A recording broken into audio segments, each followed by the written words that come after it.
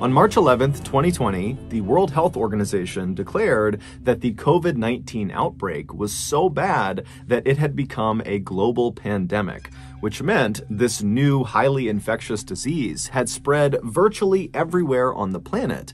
And so around the time this global pandemic announcement was made, governments around the world began instructing their citizens to stay home and avoid all physical contact with other people outside of the people that you lived with. The idea being these quarantine measures would help stop the spread of the virus. Initially, world leaders and citizens believed these quarantine measures would have a dramatic impact and it would stop the spread, and before long, COVID would be under control and life would just kind of magically go back to normal. But unfortunately, that is not what happened. By June, so 3 months into the global pandemic, positive COVID cases were only going up, not down. And so it was around that point in June that people all over the world were starting to come to terms with the reality that COVID was not this simple problem with a simple solution.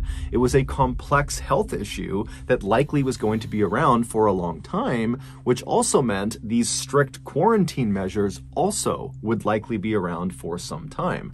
Now, the efficacy of these quarantine measures were quickly called into question, and it was all over the news, and politicians, all they wanted to talk about was, do these measures work? Is it having an effect on the spread of the virus? But for everyday people, the real concern was not politics, it was practicality. How do you live a full and happy life in quarantine? In June of that year, 54-year-old Sandra Hughes was pondering that question. To that point, her life had really not gone the way she had planned it. She had been married, twice actually, but both relationships had ended in divorce, and she had never had children.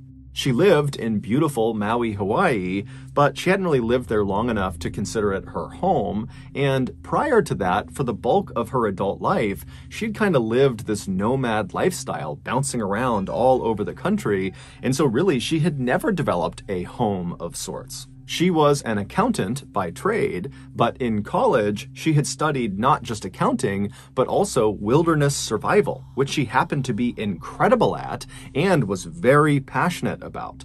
Growing up, she had always been a big outdoor enthusiast, and so she had always thought one day she would become a park ranger, and so that's why she was studying wilderness survival in college. But as these things go, after she graduated college, she did not become a park ranger. She became an accountant, and now, 30 years later, here she was. However, in June of that year, with COVID quarantine restrictions putting her and everyone else's life basically on pause, Sandra suddenly saw an opportunity, and that was to embrace this break from reality and spend this strange time in history back out in nature, getting back in touch with her roots as an outdoor survivalist. And so at the end of that June, Sandra would sell her place in Maui and she would move to Madera County, California, which is located smack dab in the center of California, situated just south of Yosemite National Park and just north of the Sierra National Forest. Then on June 26th, after Sandra had gotten settled in her new place in California, she would contact her family and tell them that she planned on going on this extended solo camping trip in the Sierra National Forest,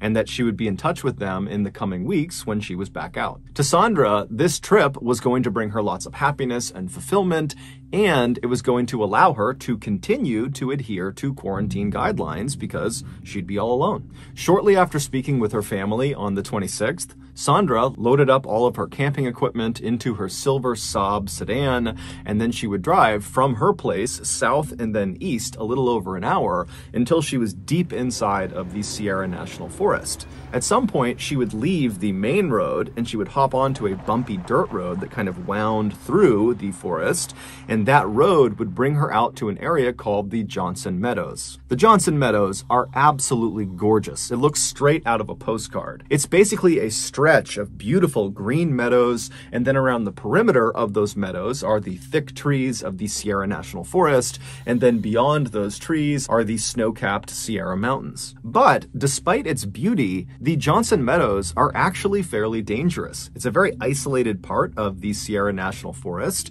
and there are lots of cougars and bears and other natural hazards in the area, so it's not really a place you go unless you're prepared to be there. And Sandra was certainly that, both in terms of her survival experience and the gear she brought with her. So when Sandra drove her car right up to the edge of the Johnson Meadows, she parked her car off to the side of the road so as not to block the road, and then she got out, she collected her things from the trunk, and then she threw it over her shoulder and began hiking into the middle of the Johnson Meadows to look for a place to set up her campsite. 6 days later, on July 2nd, some hikers came out of the tree line into Johnson Meadows and began walking across the center of it. And as they're walking along, they notice up ahead what looks like a tent and a campsite. They don't see anybody near it, but they clearly see someone is camping in the middle of Johnson Meadows. And so this is totally not unusual. Lots of people go hiking and camping in this area. And so these hikers just began kind of creating a wide berth around this person's campsite because they didn't want to cut right through the middle of it as they went across the meadow. But as they're making this kind of wide berth around this campsite, they looked over at it, and as they passed by it, they noticed that the campsite was definitely abandoned, and it looked totally destroyed, like a tornado had crossed right across it. And so when they were parallel with this campsite, the hikers decided to actually go over and look at it and see what was going on. And so they walked over to this campsite and they're looking around and they see there's a backpack that's clearly been dumped out and all of its contents are strewn around all over the ground. There's unopened cans of food, there's papers and documents, the tent is in ruins. I mean, the place is just a total mess. And so the hikers didn't really know what to make of this. They couldn't tell if a person had kind of intentionally ransacked this site or if maybe an animal had come through. But as a precaution, they marked down on their map where this destroyed campsite was, and then they hiked out of the forest, and when they were back in cell phone range, they called the Madera County Sheriff's Office and they reported the site. And so later that day, some Madera County sheriffs made their way out to Johnson Meadows, and sure enough, the campsite is still there, it's still in ruins, and it's still abandoned. And so they would search the campsite and they would find some ID cards, and the name on those ID cards was Sandra Hughes. The sheriffs would leave the forest and get in touch with Sandra's family to find out if they knew why Sandra had left her campsite the way she had. But when Sandra's family heard about the state of Sandra's campsite, they had an immediate and definitive reaction to it. They told the sheriffs that Sandra was incredibly environmentally conscious and was very cleanly, and so she would never, ever leave her campsite looking that way on purpose. Something else had to have happened. The family would also tell the sheriffs that they had not spoken with Sandra since the 26th when she started her trip, and so they had no idea where she could be now. And so naturally, the family was concerned, the sheriffs were concerned, and so that day they filed an official missing person report. Over the next 2 days, a massive search was launched in Johnson Meadows and the surrounding area to look for Sandra. And so hundreds of people were out on foot, they had sniffer dogs out, there were helicopters in the air, and during the search, the Madera County Sheriff's Office was interviewing anybody who was out there, hikers, campers, and asking them if they had had any contact with Sandra, because Sandra was actually quite distinctive looking. Before she left for this trip, she had dyed her hair blue. But unfortunately, no one had seen Sandra, and despite this massive search effort over these first 2 days, nothing new was discovered that could lead authorities to where she had gone. But then on July 4th, so 2 days into her disappearance, Sandra Hughes was spotted.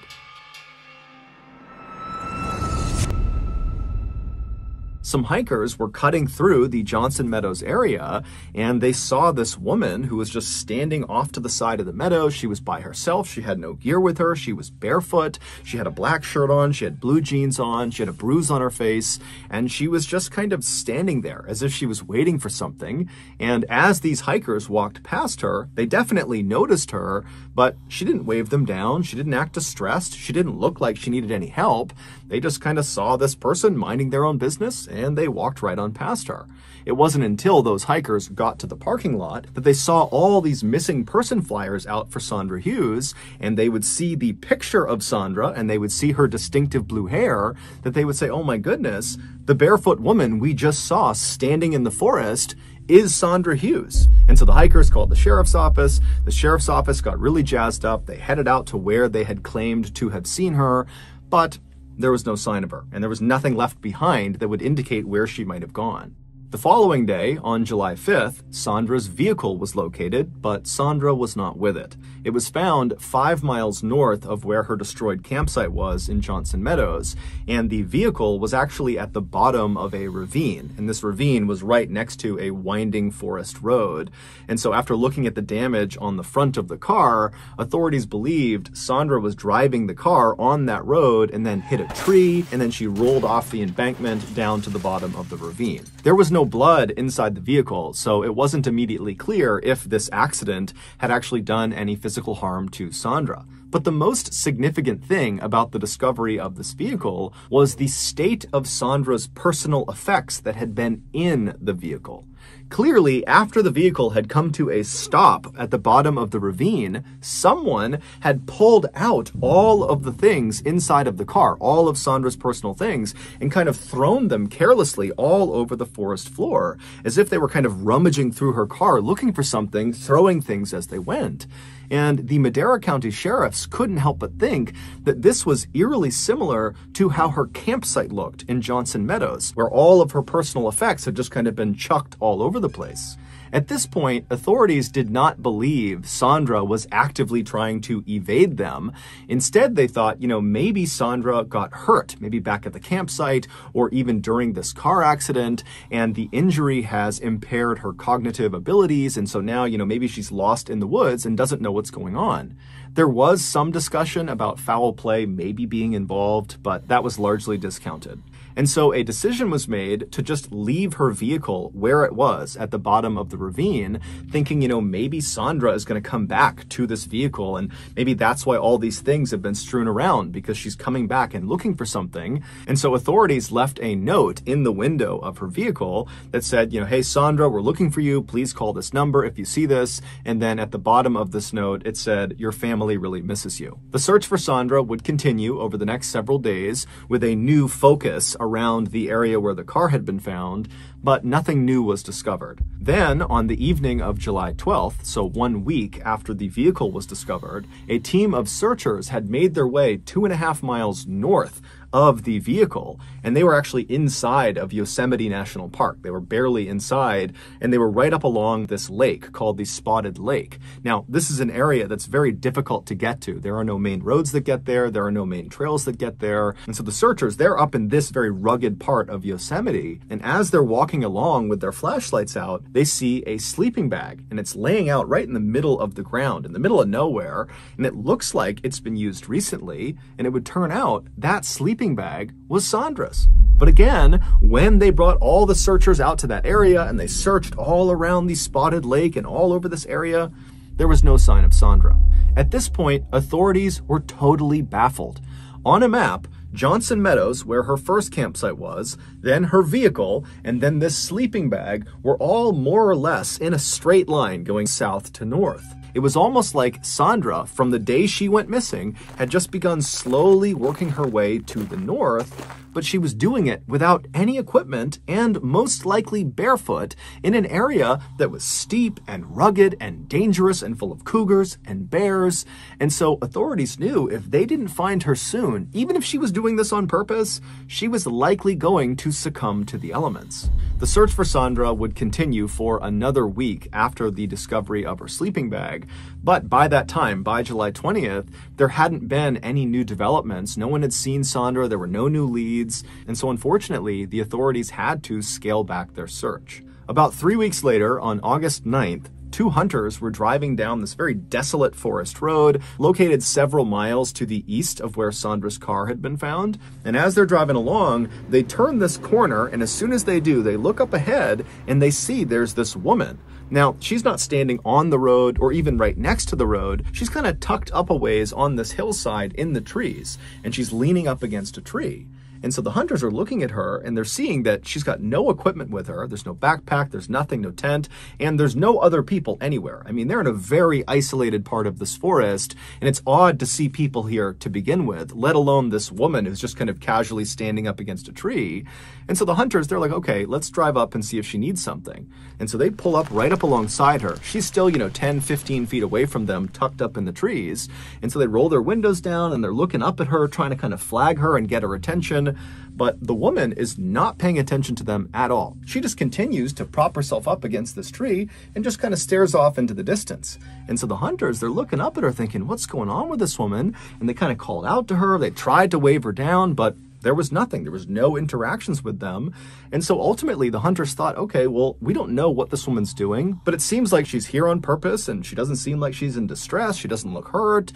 And so they just decided to carry on. And so they drove off. And then later that day, they would see one of the missing person flyers for Sandra Hughes. And they saw the blue hair in the picture and they were like, oh my goodness, the woman we saw standing up against the tree in the middle of the forest was that woman, Sandra Hughes. The hunters would contact the Madera County Sheriff's Office and report this sighting, and they would describe Sandra as looking slightly thinner than the picture of her on her missing person flyer, and they would also say she was wearing overalls and a floral t-shirt, which was interesting to sheriffs because the last time Sandra was sighted, which was on July 4th, when those hikers had seen her barefoot with a bruise on her face near Johnson Meadows, she had been wearing a black shirt and blue jeans. And so clearly she had changed her outfit, but that didn't really make any sense because she had left all of her things at the campsite and her car, and so the whole situation was just totally weird to the sheriffs. But regardless, they headed out to that road where the hunters had seen Sandra,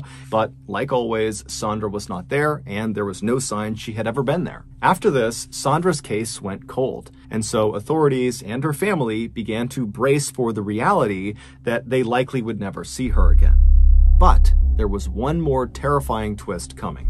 A year later, on Wednesday, July 21st, 2021, Jake Gorba, his wife Victoria, and their 3 young children were driving in Jake's off-roading vehicle up the steep forest road in the middle of Sierra National Forest on their way to the top of Shut-Eye Peak. Shut-Eye Peak is a mountain in the Sierra National Forest with stunning panoramic views from the top, and it's located about 5 miles to the south of Johnson Meadows, where Sandra's first campsite was discovered. So Jake and his family, they're driving their way up this long, bumpy, winding forest road, making their way towards the top of Shut-Eye Peak, and when they get about halfway, the kids in the back start complaining that they're hungry. And so Jake and Victoria, they decide, you know what, let's just pull over at the next natural stopping point and we'll have a quick lunch and then we'll continue on the rest of the way. And as luck would have it, the road they were on would actually level off and lead them to this kind of short, flat section of the mountain. And in this flat section was this beautiful little meadow that butted up against some trees. And so Jake and his wife thought this is a great place to stop and have a little picnic. And so he pulled his truck over on the side of the road, he parked it, he turned the engine off, and then as Jake and his wife are kind of gathering up their things before they get out of the vehicle to go prepare this picnic lunch, they hear their 3-year-old son named Caden, who's in the back seat right near a window, start talking. And so Jake and Victoria instinctively turned around to see who Caden was talking to, and they saw Caden was not talking to himself, he was not talking to his siblings, he was turned and looking out his open window, looking across this small meadow into the forest, engaged in some sort of intense conversation with somebody outside. And so Jake and Victoria, they see their son and they look out the window in the direction he's looking and talking, and they don't see anyone. And so Victoria, she looks at her son and goes, "Caden, who are you talking to?" And what he would say to her would send goosebumps all over her body. And in fact, what would happen over the next several minutes from that point onward was so unsettling that Jake and Victoria decided, you know what, we're not going to the top of Shut-Eye Peak. We're turning around and we're leaving. And so they would speed out of the forest and they would get back home. And that night, Victoria would make a Facebook post about what her son said and this terrifying ordeal they experienced on Shut-Eye Peak, and she would post it. And that night, the Madera County Sheriff's Office would reach out to Victoria via a Facebook message, and they would tell her, "Hey, we saw your post. Can we please speak to you and your son?" And so the next day, the sheriffs met up with the Gorba family, and after speaking with Caden and hearing what he had to say, they would leave that exchange just as unsettled as Caden's parents. The day before, when Victoria turned around and looked at Caden and said, "Who are you talking to?" Caden would turn away from the window and look at his mom, and he would say, "There's a woman out there and she needs our help." And he starts pointing out the window. And so again, Jake and Victoria, they look from their son back out the window into the tree line, which is where Caden is pointing, and they don't see anyone. And so they turn back to Caden and they say, "Honey, we don't see anyone out there." And Caden, at this point, he becomes emphatic and he says, "Mom, you gotta trust me. She's right there. She needs our help. She's lying face down. Her legs are straight up and she's dead." And so at this point, Victoria and Jake are looking at their son thinking, what's going on here? Jake promptly hops out of the car and just starts running into the woods to see what's going on. Is there a person out here? But he's out there looking around and there's no one. And while he's out there, his son is pointing in the direction of where he is, claiming there's this woman right near him. And so Jake's looking around thinking, there's no one out here. I have no idea what my son's on about. And so he's spooked. He runs back to the car. And when he gets inside, Caden is still looking out the window. He's pointing and he's talking to this dead woman that needs their help.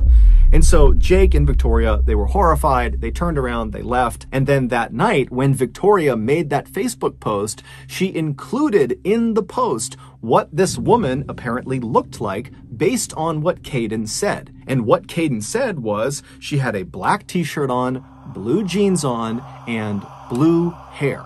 And so when the Madera County Sheriff's Office saw this post that described seeing a person in a black shirt, blue jeans, and blue hair, they knew that description matched Sandra Hughes. And so when the sheriffs met up with the Gorba family, they brought with them a lineup of several women, and they went right up to Caden, and without giving him any extra information, they just showed him all these pictures of all these women. And they said, "Caden, can you identify in any of these pictures the woman you saw in the woods?" And Caden looks at these pictures and he picks out 3 pictures. All 3 are Sandra Hughes. The sheriffs, along with Caden and his father, they would return to that section of Shut-Eye Peak to search the tree line near the meadow to see if there was any sign of Sandra or any indication that she had been there, but like always, there was nothing. As of today, we still have no idea where Sandra is or what happened to her, and nobody has any idea what to make of the very strange sightings of her that occurred after she went missing.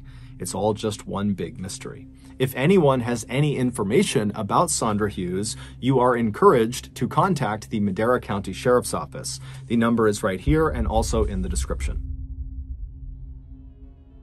So that's going to do it. If you got something out of this episode and you haven't done this already, please sign the like button up for your very friendly, casual, slow machine pitch baseball league. But when they're up at bat, switch out the machine for a grenade launcher.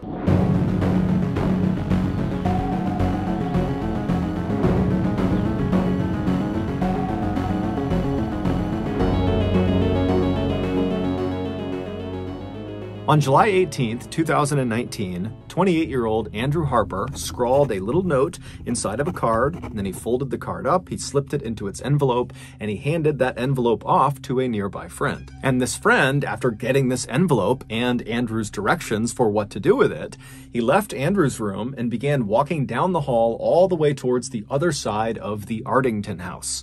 The Ardington house, where they were staying, is this beautiful mansion built in the 1700s that sits on about 30 acres of gardens and parklands, and it's located about an hour west of London in the English countryside. Once Andrew's friend, with this letter in hand, had walked all the way across the mansion and had found the room he was looking for, he gently knocked on the door, and then after being led inside, he made his way right over to 28-year-old Lissy Beckett, and he handed her the envelope. Lissy and Andrew had grown up in the same town of Wallingford, which is a small rural town about 10 miles away from where they were, the Ardington house.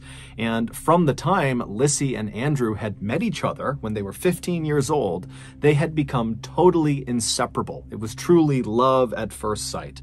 And now, 13 years later, They were finally getting married. And so Lissy, after getting this envelope, she saw the writing on the outside of it and knew it was from her fiancé. And so she smiled, she opens up this letter, and she reads what's inside. And it just said, "Life is slippery. Here, take my hand." While on the surface, this little note seemed like nothing more than a romantic gesture from Andrew, in reality, those 7 words contained in that card were a great representation of who Andrew really was. He was a protector. Ever since Lissy could remember, Andrew had always been so concerned with her safety. And for that matter, anybody around Andrew was just worried about and wanted to make sure everybody was taken care of.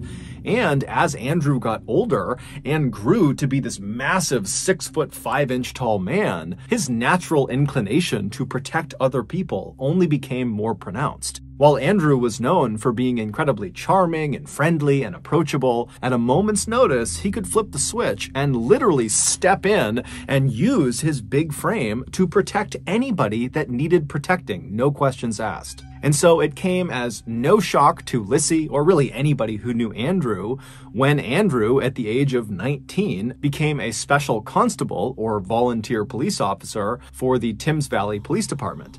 This police department was the same one that oversaw Wallingford, where he and Lissy had grown up, and also the surrounding areas. And just a year after becoming a special constable, Andrew had done such an amazing job that he was hired on by the Thames Valley Police Department to be a regular constable, so a full-fledged police officer. And over the following years that he was a regular constable, Andrew's hard work and dedication would quickly make him one of the most well-respected and well-liked police officers on the force. In fact, just a few weeks before he sent off that letter to Lissy on the day of their wedding, Andrew had been promoted. He had been assigned to the road policing unit within the Thames Valley Police Department, and what that meant was, in addition to a host of new responsibilities on a day-to-day basis, Andrew would now become one of the police officers who would immediately respond to any emergency call that came in. He was basically a front lines police officer now. And so, of course, this meant Andrew's job just became a lot more dangerous. But for Andrew, that didn't matter at all, because to him,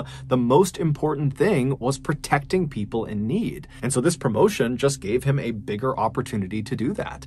And so Lissy, after reading this little note that Andrew had just sent her, she set it down on the table, and now with a big grin on her face, she finished getting ready, and then that afternoon, she and Andrew would walk down the aisle, and they would say, "I do," in front of their families and their closest friends, and then that evening, after the newlyweds had had their first dance as a married couple, they would tell each other that this was the happiest day of their lives. 28 days later, on August 15th, Andrew, along with his partner, who also was named Andrew, his name was Andrew Shaw, they were conducting a surveillance operation in a town called Reading. Reading is a town about 30 minutes south of Wallingford. Just after 11 p.m., the men finally decided it was time to shut down their operation and head back home. Their shift had actually ended 4 hours earlier, but being hardworking and diligent police officers, they had worked overtime because they knew it would help their unit. But now at 11 p.m., they were totally exhausted, and so as they're kind of yawning and packing up their things, Shaw, who was driving, would fire up the engine of the unmarked BMW car they were in, and then once it was on, he would pull away from the curb, and they would start heading north. At the same time, a very distressed man who lived not far from where Andrew and Shaw had just been doing surveillance, he called 999, and he told the dispatcher that just a few moments ago, this gray sedan had pulled up his driveway and stopped right outside of his property. Now, this man's property was off of a road called Admore Lane, which was this winding one-lane country road that had very little traffic, and there was not that many properties off of it. And so for anybody to pull on to this man's property would have caught his attention, let alone a car pulling onto his property in the middle of the night. And so as soon as the man had seen these headlights coming up his driveway, he had gone to the window and watched, wondering, what is this person doing? Had they turned onto the wrong property? Are they going to turn around and leave? But to his horror, once this car had stopped right outside of his house, 3 masked men who were carrying weapons of some kind got out of the vehicle. And so at that point, the man had frantically dialed 999, and as he's trying to describe the situation to the dispatcher, he suddenly tells the dispatcher, as he's looking out the window, that he thinks these men are here to steal his quad bike. His quad bike was parked right outside of his detached garage, and he saw them walking towards it. And so he tells the dispatcher, who's already told him that police are on the way, he tells the dispatcher, "I can't wait any longer. I'm going out to confront them and stop them from stealing my bike." The dispatcher yells at him not to and says, "They have weapons, stay in your house." But this guy's not listening, and so he runs to his front door, he opens the front door up, but by the time he's looking outside, the gray car, the 3 masked men, they're all gone, and so too is his quad bike. And so he goes back in the house, he's talking to the dispatcher, and the dispatcher says, "Look, just stay at your house, the police are on the way, they will intercept that car, they'll get your quad bike back." And so seconds later, a call went out over the radio to Timms Valley Police to go and intercept this gray car on Admore Lane. So whoever was closest, go over there, but be advised, the occupants of this car are 3 masked men that are armed and dangerous. Now, Andrew and Shaw, when they heard this call, they would have known that they were not the only officers that could have taken this call. And they also would have known that they've been off the clock now for like 4.5 hours. There was no expectation that they would continue to work and go take this call. But they didn't care at all. When that call came across, the only thing they thought about was, do your job. And so Shaw, he whips the car around and he speeds towards Admore Lane and he pulls off of the main road called the A4. He gets onto Admore Lane and he starts driving north. Now, as soon as they turned onto that road, their vehicle effectively blocked the way for anybody coming the other direction. And so at this point, they're expecting this gray car full of these masked men to be coming in their direction, and they are now blocking the way. And so Andrew and Shaw, as soon as they get on that road, they know a close quarters confrontation is almost guaranteed.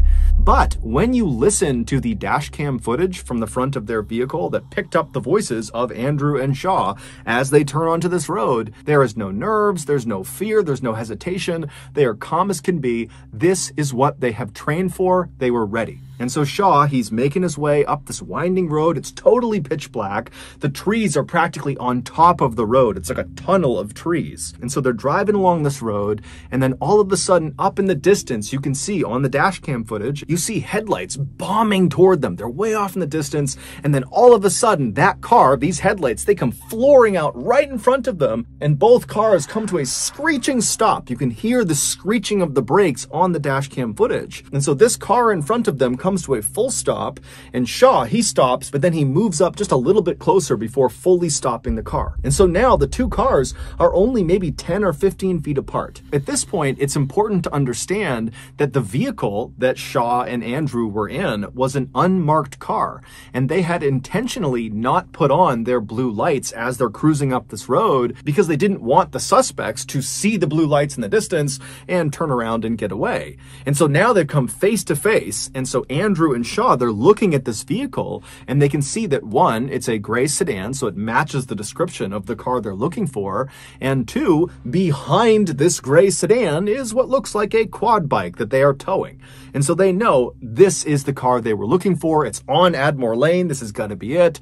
And so Shaw, he flips on the blue lights, and Andrew, who's in the passenger seat, he opens the door and begins yelling at the occupants to stay where they are. But they don't listen, because now the masked men in the gray car, they know they've been caught. There's police right in front of them. And so suddenly, one of the masked men in the back seat of this car, he leaps out of the vehicle and he runs around to the back of the gray car and he unhooks the quad bike. And then the gray car, without even waiting for this third masked man to get back inside, it just begins driving forward on the left side of Shaw and Andrew, basically trying to drive around them, despite the fact there's nowhere to drive. It's a ditch on either side of the road. But obviously, these guys are desperate and willing to do anything to get away. And so this gray car has driven down into this ditch before Andrew and Shaw could do anything. And then the third masked man, who's realizing he's being left behind, he starts running around the right side of the police car. So he's trying to go around the other way. And amazingly, as soon as the third masked man made it around to the back of the police car, the gray car somehow managed to pop out of the ditch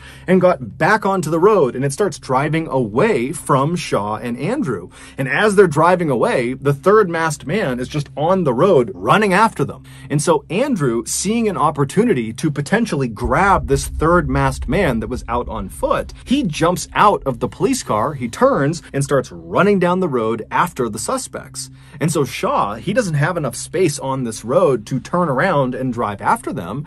And so all he could do was put the car into reverse and then look over his shoulder and start driving in reverse after them. And so as Shaw is driving backwards down this road, he can see out of his rear window Andrew, who is chasing the third masked man, who is chasing the gray car. And so we can see all this happening out his back window.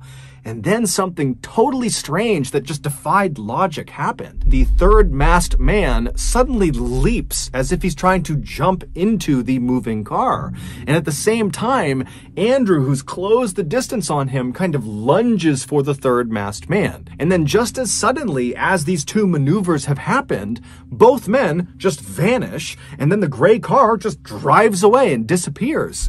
And so Shaw, he's watching this happening, and he has no idea what he's just witnessed. He's thinking, where did Andrew go? Where'd the third masked man go? What's happened? But he still can only drive in reverse, and so he's just driving and driving, and then finally he reaches a point in the road that's just wide enough that he's able to turn the car around, and as he's doing that, you hear over dispatch that someone is asking Shaw, what's going on? Where are you? And all Shaw is able to say is, my partner, Andrew, has gotten out of the vehicle and I lost him. I don't know where he is. And so after Shaw has turned the vehicle around, he begins driving, now facing the proper direction. And as he's driving down this creepy dark road, you don't see anything. It's eerily quiet.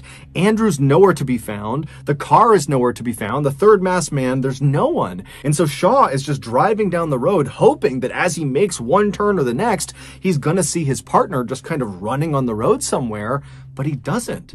But as he's driving along, what Shaw didn't realize was that there were things in the road that belonged to Andrew. They were kind of small, so he didn't see them, but the footage would later reveal that it was almost like there was this trail of Andrew's things kind of littered all over the road. There was his wallet, then there was his badge, then there was his license and other ID cards, and then there was his glove, and then there was this piece of plastic that looked like it belonged on Andrew's vest. And then a little farther down the road, because Shaw is still driving and scanning for his partner and scanning for anything, and there's just nothing. As he's driving along, he would, in real time, notice something of Andrew's, and it was Andrew's stab vest that he wore over his chest. And so he stops the vehicle and he gets out, and again, he's on this totally pitch black road where it's weirdly quiet, and he's walking up and he grabs the vest, he comes back into his vehicle and he puts it down inside of his car, and at this point, over the radio, people are asking Shaw, you know, what's going on? Where are you? And you hear in Shaw's voice a bit of panic as he's like, I've found Andrew's stab vest. It was on the side of the road. And he can't make sense of that. He has no idea why it's there. And dispatch, they don't know what to make of that. And so Shaw just continued driving down this road, thinking to himself, what's happening here? Meanwhile, less than a mile away at the end of Admore Lane, where it joined up with A4, which is where Andrew and Shaw had originally come in, two other Thames Valley police cars had arrived at that intersection. They had gone there specifically to try to intercept this gray car as they fled. And so they're sitting at this intersection and they're looking up Admore Lane and they see headlights bombing towards them. It's the gray car, and the gray car comes speeding out onto A4. It makes a hard turn and it speeds away from these two police cars. And so one of these two police cars that were waiting out on the A4, one of them takes off following the gray car. But the other police car, they stay right there because unbelievably, they had just spotted Andrew. It would turn out when Shaw first put the BMW into reverse and he began going in reverse towards his partner who was chasing the third masked man who was chasing the gray car, when he was doing that and he was watching out his back window and he saw the third masked man jump and then disappear and then Andrew disappeared, that was not a figment of his imagination. That really happened. The third masked man had attempted to jump into the moving vehicle and he had been successful. As for Andrew, why he suddenly vanished, the reason for that is truly horrific. The three masked men were 18-year-old Henry Long and 17-year-olds Albert Bowers and Jesse Cole. All three of them, prior to this night, had fairly extensive criminal records, and they proudly referred to themselves as career thieves, which basically just meant they spent all day and all night stealing from people. And so that night, they had gone out with the intention of stealing that man's quad bike. It's unclear how they knew he had a quad bike, but they definitely showed up prepared because they knew they would have to get onto his property and very quickly tow that bike out of there before the homeowner could stop them. And so they had attached this long, very thick rope to the back of their gray car. It was basically like this big loop of rope, almost like a lasso. And so when they pulled up onto that man's property, they backed up to the quad bike and they looped that stretch of rope over the handlebars of this quad bike. And then all three of them piled back into the gray car and they sped off with the quad bike in tow. But when they were on Admore Lane and came face to face with Andrew and Shaw and realized those are police officers and were caught, the third masked man, aka Jesse Cole, he hopped out of the gray car, he ran around to the back, and he unhooked the loop of rope from this quad bike, ditching the quad bike by the side of the road so that it would be easier for the gray car to make their getaway. And so once it was free, the gray car kind of took off without Jesse, and so Jesse ran around the cop car. But Jesse would get back up to the side of the gray car and he would leap into the window. And as soon as he was inside, and Henry, who was driving, he knew he was inside, so they're all good, Henry hit the gas. And who was standing with both feet inside of that loop of rope dangling off the back of the gray car when the gray car suddenly accelerated? Andrew Harper. Andrew was swept off of his feet as the rope grabbed onto his legs, and so his head came back and smashed into the ground, and then he was dragged for 91 seconds at an average speed of 42.5 miles per hour down Admore Lane. It was only after he had been dragged for over a mile, whipping violently side to side, smashing not only into the ground, but into trees and fence posts and shrubs, just getting destroyed on this road, that finally, when they pulled off of Admore Lane and got onto A4, that turn swung Andrew around and he smashed into a curb that dislodged him from the rope and sent him careening into traffic. At that point, one of those two police cars took off after the gray car in pursuit. But the other car, they saw Andrew as he was thrown off the back of the gray car and launched onto A4. Now, initially, they actually thought that the suspects were just hauling a dead deer behind them because it looked like a bloody deer carcass was dangling behind the car. But when they ran up to see what it was, they saw it was their colleague. It was Andrew. And so immediately they tried to save his life. But Andrew's injuries were catastrophic. He had been destroyed. And so Andrew Harper would die at 11:45 p.m. on the side of the A4, about 20 minutes after he and his partner had so selflessly agreed to go after this car despite the fact they didn't have to. The three killers were arrested about 1 hour after Andrew had died. A police helicopter had spotted their car parked amongst some buildings about 4 miles away from where Andrew was found. During their trial, the three teens would say they had no idea that Andrew was attached to that tow rope as they sped down Admore Lane. This is despite the fact that the prosecution, they went out and recreated the exact scene that played out on Admore Lane. They used the same car, they used the same tow rope, and they used a very lifelike dummy that was the same size as Andrew Harper. It was 6'5", 200 pounds, and they strapped it on the back of the car, and they drove the same mile stretch to see what it would be like to drive with Andrew attached to the back.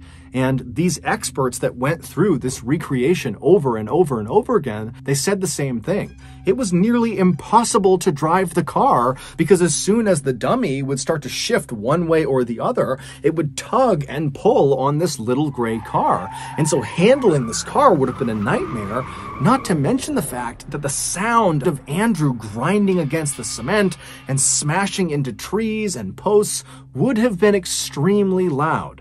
And so the prosecution attested that there was absolutely no way that those 3 teens wouldn't have known that there was a person connected to the back of their car. Also, the prosecution said that all along Admore Lane, they found blood on both sides of the road, high up into bushes and on trees, indicating that as Henry had driven along with Andrew behind him, he must have been swerving violently side to side, most likely, at least according to the prosecution, to try to dislodge the person that was stuck on the back of his car. But the 3 teens never changed their story. They also never once said they regretted what they did. They showed absolutely no remorse. And when the verdict was read, and these 3 teens were not found guilty of murder. They were found guilty of manslaughter, but everybody knew that was significantly better because the sentences were so much shorter. When that verdict came back, these 3 teens were punching the air and cheering and laughing, just making a complete spectacle out of it. And then after being led out of the courthouse with the devastated family of Andrew Harper basically watching them, they were smirking and smiling at the cameras and waving and just treating the whole thing like it was one big joke. Still to this day, none of them have apologized or expressed any regret or remorse about what happened. In fact, 2 of the killers, Jesse and Albert, they've come out publicly and said they're going to write a book about this crime, about killing Andrew Harper, and there's no indication that this book is being written because they feel bad. It's almost certainly being written because it's an opportunity to make money. Following the verdict, Andrew's wife, Lissy, who was totally devastated not only by the loss of her husband, but also by what she viewed as total injustice with regards to the fact that these 3 killers had not been convicted of murder, she would go on to lobby for years to pass a brand new law called Harper's Law that would give an automatic life sentence to any criminal that killed an emergency worker while they were committing a crime, meaning this law would not differentiate between whether it was manslaughter or murder. If you killed an emergency worker while committing a crime, you're going to jail for life. And this year, Harper's Law was passed. However, it will have no effect on the sentences of Andrew Harper's killers. Henry would be sentenced to 16 years in prison, and the other 2, Albert and Jesse, would be sentenced to 13 years in prison each. All 3 of them will be eligible for parole by the time they are 28 years old, which is the same age that Andrew was when they killed him.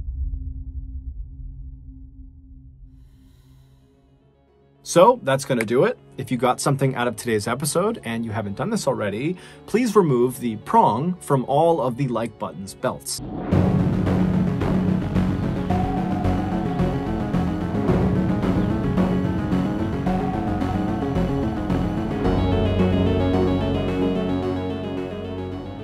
On the morning of Sunday, June 17th, 2018, 35-year-old Tristan Baudet pulled his phone out of his pocket to check the weather forecast for Orange County, California. Orange County is this beautiful suburb located right between Los Angeles and San Diego. And this beautiful suburb is where Tristan and his wife, 36-year-old Erica Wu, and their 2 young daughters, aged 2 and 4, called home. And on this day, which was Father's Day, Tristan had gotten up early to check the weather to make sure it was going to be clear that day because he really wanted to take his family out for a fun beach day to celebrate his holiday. And he was in luck because when his app loaded, it showed that Orange County was going to be beautiful and clear all day. Although, even if the weather had come back as rainy and horrible and cold, Tristan was the kind of person who still would have wanted to go to the beach. Because for Tristan, anything outdoors was really awesome. That was his happy place, being out in nature. Whether it was going to the beach or going hiking or camping or just throwing a frisbee around outside, he didn't care. If he was outside, He was good with it. And even though his daughters were still very young, they both already had totally fallen in love with nature just like their dad had, which made Tristan just so happy because now he had these two little sidekicks that would go with him on all of his outdoor adventures. As for Tristan's wife, Erica, she did love the outdoors, but maybe not as much as Tristan did. But that was okay with Tristan because all he would do is make little adjustments to his adventures to make it more bearable for Erica. Like whenever they went camping, Tristan would totally rough it in a tent right on the ground, but he would bring along a big full-size blow-up mattress for his wife. And this was something that Erica just adored about Tristan. Not that he literally waited on her hand and foot, but rather that Tristan just kind of went with the flow. If his wife wanted a blow-up mattress, that was fine. You know, it didn't matter to him. That was just who he was. He didn't judge people. He was at peace with the world. And in fact, it was that character trait that had originally attracted Erica to Tristan. Erica had met Tristan back in high school when some mutual friends had set them up. Tristan didn't have a date to a dance at his school, and so the friends were kind of like, Erica, go with him. And so Erica would agree to go. And on the night, she actually met Tristan for the first time. She's laying eyes on him for the first time. He was a sight to behold. The summer prior, he had sprouted up like 4 inches or so. So he's super tall, but his body hadn't quite filled out yet. So he's super lanky looking, and he was totally overdressed for this dance. He had on this full tuxedo, and he was not remotely self-conscious. He was only psyched to have a date to this dance. And during this dance, Tristan would just totally rock that tuxedo in all of his gangly glory, as if this tuxedo was made for him. And he would really try hard to make sure that Erica had a good time with him, and she totally did. And so after this dance was over, the pair was inseparable. Erica would go on to study at Stanford and would become an OBGYN doctor. As for Tristan, he would become this wildly successful, widely published scientist with a patent related to vaccine delivery. However, in typical Tristan fashion, he didn't care at all about his resume. It didn't matter that it was completely stacked. I mean, on paper, this guy was just unbelievable. But Tristan never changed his personality. He never changed anything about himself. In fact, his scientist colleagues who adored him, they used to think it was hysterical that this brilliant chemist who was on the cutting edge of various cancer treatments and all this crazy research, that guy was actually this big mellow type person who wandered around the lab and started most of his sentences with, "Dude." By early afternoon on that Father's Day in 2018, Erica and Tristan and their 2 little girls had made their way to a local beach, and Erica had found herself sitting in a beach chair reading a book, and Tristan and the girls had set up a sunshade right down where the water broke, and they were digging in the sand. And so over the course of that afternoon, Erica, she's reading her book, and periodically she would look up and she would see Tristan and the girls digging in the sand or making sand castles. And then at some point, Tristan and the girls, they would get up and abandon their dig site, and they would run into the water, and then they would run back to shore right as the waves were breaking, trying to kind of escape the waves. And the 2 little girls thought this was so much fun, and they were laughing hysterically and screeching with excitement as the waves crashed at their ankles. These are tiny little waves. And at some point, Erica, she's looking up watching this, and she sees her 2 little girls having a blast, and she sees her husband flash her this big grin because he knows this is totally funny. And at that moment, Erica suddenly felt herself feel something that she didn't always feel these days, and that was just contentedness. Happiness. Tristan, because he was this totally laid-back guy, he was able to just kind of enjoy life as it came to him.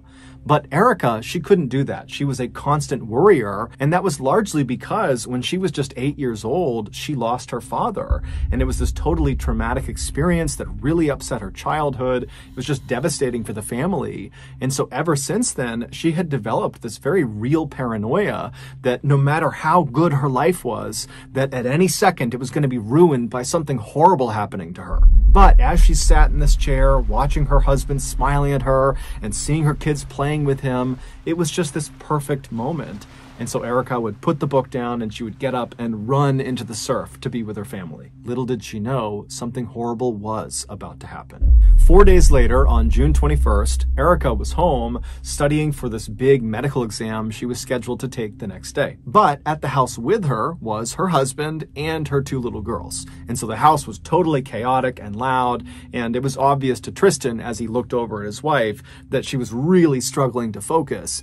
And Tristan also knew that they were a week away from moving. They were moving to San Francisco. They had just put a deposit down on a house. They had some family up there, so it was a smart move to make. But they still had a lot to do for this move. And so Tristan's looking at his wife knowing that, the stress levels have got to be through the roof for her. And so Tristan decided he would just take the girls and head out for the weekend to make sure Erica had the time and space she needed to prepare for this test, and also just maybe to be alone and have some peace and quiet. And so Tristan made a couple of phone calls, and then after he was done, he talked to Erica and he told her that he had just made reservations at this campsite up in Malibu, California. Malibu is another beautiful Southern California town located about an hour and a half north of Orange County. It's where a lot of celebrities live. It's a very rich part of California. And he tells Erica that he had made reservations in this campground that's out there, and that he had called his brother-in-law named Scott, who had 2 young kids himself, ages 3 and 5, and they were all going to go there together and spend the weekend at this campsite. Now, Erica was very thankful for her husband for being willing to do this because she did need the time and space to study, but she immediately was just concerned about it because,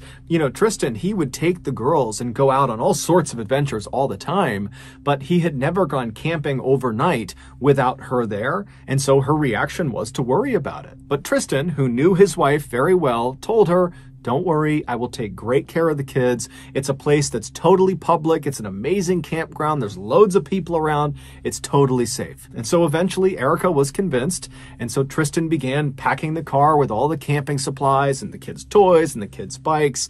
And as he's doing that, and the girls are really excited about this camping trip, Erica still found herself thinking, I hope they cancel this trip, because she just couldn't help feeling like something bad was about to happen to them. But Tristan did not cancel the trip, and after the car was all packed and the girls had been tucked into their car seats in the back seat, Tristan kissed Erica goodbye and said he would see her in a couple of days, and good luck on your test tomorrow. And with that, Tristan hopped into the car, he backed out of the driveway, and Erica watched as he pulled up the road and headed north towards Malibu.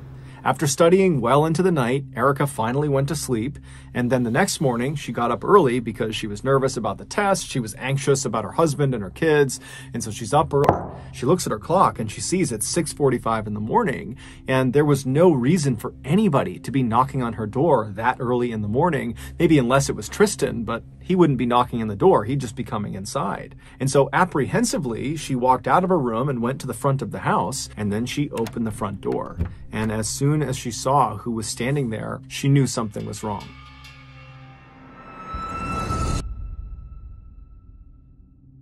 Erica would later reflect on this moment when she opened the door, and even though it didn't make sense and it was irrational, she would sometimes think to herself, what if I had just never opened the door? Would this nightmare have really happened? But Erica did open the door, and standing out there was her sister-in-law, Priscilla, who was there unannounced. She lived an hour and a half away, and she looked very frazzled and upset, and she would give Erica absolutely heartbreaking news. News that was so earth-shattering that Erica literally couldn't comprehend it. Like, this cannot be true. There literally has to be a mistake. But there was no mistake. Erica would not take her medical exam that day. Instead, she would hop into the car with Priscilla and they would drive to Malibu. The day before, Tristan and his 2 little girls, after driving for about an hour and a half, arrived in Malibu at the entrance to the Malibu Creek State Park. Now, when most people think of Malibu, they just think of the beautiful properties lining the beach. They think of celebrities and rich people and exclusivity. And that's all true. But what a lot of people don't know about Malibu is that just outside of the kind of main Malibu area is this totally wild area, this very rugged terrain, all these canyons, all these heavily forested areas. It all kind of butts up against the outside of Malibu. And in this totally rugged area is where the Malibu Creek State Park is. So Tristan and Scott, they arrive at the gates of this park that leads into this wilderness, and they check in with the park rangers up front. front, and they are directed to their respective campsites that they had reserved. They had reserved 2 sites right next to each other. And all a campsite is, usually, is just a square little plot of land with nothing in it, and it's a place where you put your tent on, and sometimes there's a fire pit inside of it. It's really sparse. And so Tristan and Scott, they thank the park ranger, they drive all the way across the campgrounds, they get to their designated spots, and right away, Tristan's like, these are just not very good campsites. They were located right near the porta potties, so it kind of smelled bad, and there was lots of foot traffic right in front of their sites, and their site was kind of at a tilt too, so just overall it was not ideal. And so Tristan said this to Scott, and Scott decided he would just go talk to the park rangers again and see if they could change their campsites. And so he went to the front, talks to the park ranger, and they say, no problem, there's actually 2 open campsites on the other side of the park, we'll just swap your reservation. And so Tristan and Scott and the kids, they make their way to these other 2 campsites, and these are perfect. They're kind of tucked up at the base of this huge canyon. There are no porta potties nearby, so no foot traffic. It's very private, and the land was totally flat. And so the men are totally happy with this, and they start getting their stuff out of their vehicles and setting up their tents, and the kids are running around playing and riding their little bikes around. And then after their campsites were mostly set up, Scott and Tristan made a fire in the fire pit that was located roughly between where the 2 tents had been set up. And so Scott was sleeping with his 2 sons in his tent, and Tristan would be sleeping with his 2 girls in his tent. And so they get this big fire going, and then all the kids and the adults, they sit around the fire, and they start roasting hot dogs and making s'mores, which is marshmallow chocolate and graham cracker, and the dads are telling funny jokes and spooky stories too. And before long, the kids are just totally exhausted, and so Scott and Tristan both take their kids and put them to bed inside of their tents. And then after the kids are tucked in, the 2 men come back to the fire, and Tristan, who had packed pre-made cocktails, he pulls those out and he shares one with Scott, and then the 2 men just enjoyed each other's company, you know, sat around the campfire, chatted for a while. It was mostly Tristan talking about his upcoming move to San Francisco, but Scott was happy to just listen. And then at some point, the 2 men were just totally exhausted, and they decided it was time for them to go to bed. And so they put out the fire. Scott would hug Tristan and tell him that he loved him, and then the 2 men would leave the campfire and go to their respective tents. As Scott climbed into his tent with his 2 sons, he turned and looked out the open flap of his tent across the fire pit towards Tristan's tent, and he saw Tristan climb into the tent with his girls. And so after he sees Tristan get into his tent, Scott zips up his own tent, and he lies down, and within 10 or 15 minutes, Scott is fast asleep. Just before sunrise the next day, so around 4:45 a.m., Scott suddenly woke up. He thought he heard a loud sound, but he couldn't place the sound. And so he's just laying there. It's still dark outside. And as he's kind of getting his bearings, he realizes one of Tristan's daughters is crying in her tent. Now, this was not cause for alarm necessarily, because Scott just thought, you know, whatever she was upset about, Tristan would certainly calm her down any minute, and she'd be okay. But as Scott was laying there with his 2 sons sleeping right next to him, Tristan's daughter just continued to cry. Now, Tristan was a famously heavy sleeper, and so Scott was thinking, okay, you know, he just must not be awake, and so that's why he's not able to comfort his daughter. And so Scott would carefully get up, he'd unzip his tent, you know, he'd be careful not to step on his sons. He went outside, and outside it's cold, it's dark, he cannot see inside of Tristan's tent. There's no windows on it. And so he just walks over, and by the time he gets to the tent, he can hear clear as day Tristan's daughter is still crying. And so Scott kind of loudly but still whispering says, "Hey, Tristan, wake up." But Tristan doesn't wake up. And so with Tristan's daughter still crying right on the other side of the nylon of this tent, Scott decides to just open the tent up and look inside. And so he walks around to the front of the tent, he unzips the tent, and he looks inside. Now, it's too dark, he can't really tell what he's looking at, but even with the minimal light, he could tell that Tristan was clearly still sleeping right in the middle of the tent, and positioned on either side of him was his 2-year-old daughter and his 4-year-old daughter, and from the looks of it, the 2-year-old was crying, and the 4-year-old, who was also whimpering, was doing her best to comfort the 2-year-old. And so Scott's looking in, wondering what's going on, when the 2 little girls, they turn and look up at Scott, and when they see him, they just start saying, "Wet, wet, wet." Now, Scott doesn't know what they're talking about. He's starting to get a little bit flustered because he thinks something's wrong, and so he reaches in and just starts shaking Tristan, saying, "Hey, wake up!" But as soon as he did that, he could tell Tristan's not sleeping. Tristan is dead, and his 2 little girls are sitting in a pool of his blood.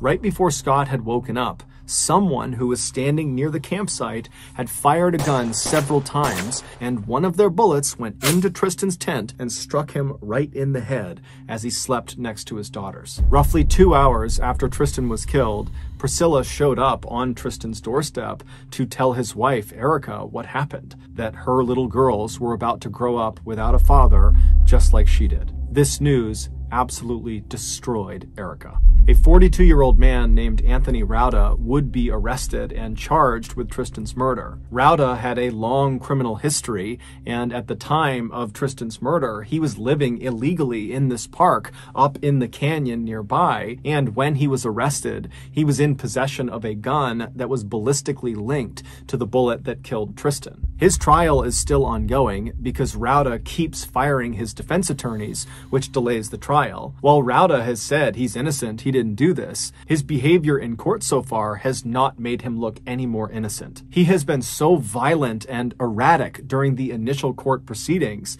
that when he goes into court, they have to strap his wrists and his legs into a chair and put what's called a spit hood over his head, which prevents him from spitting on people and biting people. Assuming he was the shooter, that he was responsible for shooting Tristan, which most people believe he was, and there really is an enormous amount of evidence that supports this, but again, his trial is still ongoing. But if we assume he was the shooter, the theory is it was completely random. He did not know Tristan. He basically just fired his gun either intentionally into the tent or recklessly, and he just happened to fire into the tent. But either way, one of his bullets struck Tristan in the head and killed him, meaning Tristan was literally just in the wrong place at the wrong time. And if this case wasn't heartbreaking enough, one more distressing detail is that this shooting was not the first shooting in or around this campground. In the year leading up to Tristan's death, there were an astounding 6 other shootings, 2 of which happened literally in the campground right where Tristan was killed. Now, none of these other shootings were fatal, but in all 6 cases, the shooter or shooters were never caught, and the Malibu police just kind of didn't investigate. It wasn't until Tristan got shot and killed in this campground that the stories of all these other shootings that never got solved came out, and people are looking on a map saying, wait a minute, there's all these shootings unsolved with a rogue shooter or shooters out and about right here, right over this campground, and we haven't shut down the campground, and we haven't told the public that there's potentially a uncaught shooter roaming around this campground? Why is that? Now, the answers to those questions we don't know now, but they will likely come out during Anthony Rauda's trial, where he's being charged not only with killing Tristan, but also for all of those other shootings. In the meantime, Erica has filed a $90 million lawsuit against several agencies, saying that her husband had no idea there was this threat of an uncaught shooter at that campground, and had authorities put any sort of warning up, Tristan never would have taken his kids inside of that park, and he would be alive today. Her lawsuit is still ongoing. After watching our videos, people often approach me and ask, how can I help victims and their families? Well, now we have a great answer for you. The MrBallen Foundation. The MrBallen Foundation is a registered 501c3 nonprofit that makes it as easy as possible for you to join me, my family, my team in supporting those whose lives have been most impacted by violent and heinous crime. We have already given $150,000 to victims and their families, including a $25,000 donation made in Tristan Baudet's name to the Experience Camps, which is a program for children who have lost a parent or both parents. Monthly donors to the MrBallen Foundation Honor Them Society receive free gifts and exclusive invites to special live events. But the real reward is helping to create a new ending for victims of violent crime. Go to MrBallen.Foundation and click on Get Involved to join the Honor Them Society today. When the like button is at work, release a horde of angry emus into their house.